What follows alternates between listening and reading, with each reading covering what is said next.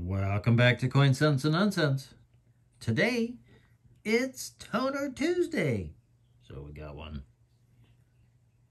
So we got a seated Liberty dime. Liberty seated, whatever. 1868. And it's got some cool blue color.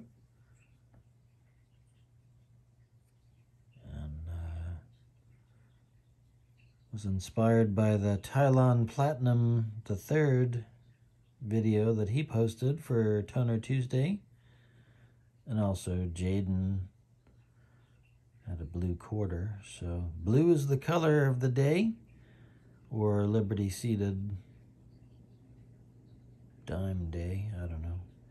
Anyway, it's the last slices of Toner Tuesday, kind of west of the Mississippi or west of the Rockies, depending on what time I post this. Getting late.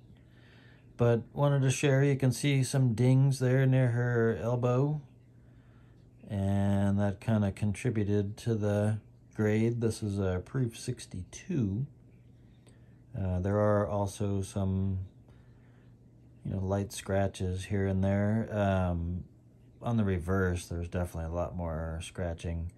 The slab has a significant amount as well, but trust me, there's a lot on the coin. So it does fulfill my typeset for the seated Liberty, or it doesn't complete it, of course, but I'm trying to build the seated Liberty or Liberty seated set. So I just need the half and the dollar only. So, yeah, well, I'll show you this side. So this side is a little nicer, or as far as the cameo goes anyway. So it does also have some color, which is neat. It's mostly around the rim, around the edge. But you can still see there's some nice mirror. And definitely more scratches on this side,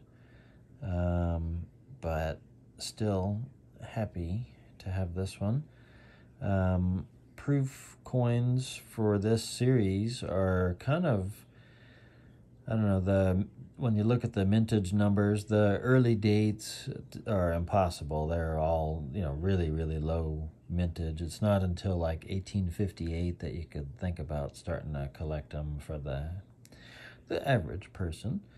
And so they had like 300 or so, a little more than 300 minted. The mintage number's unknown actually for 1858.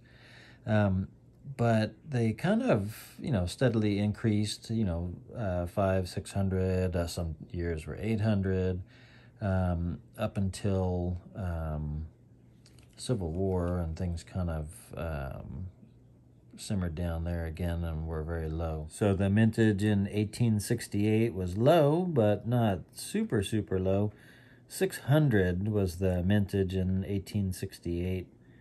And then the top of the mintage number was 1880. And it was because there was like a coin collecting craze. It kind of started to heat up like in 1878, 79. There was a larger demand. So in case you notice why the mintage numbers had kind of increased for proofs, that was the reason. More collectors, people were into like the $3 gold, and yeah, would have been a good time to be around. I think they were only like $2 for a set of proof coins, so sheesh. Anyway, wanted to share a cool one for the, like I say, the end of Toner Tuesday. So I thank you so much for watching Coin Sense and Nonsense, and until next time, bye.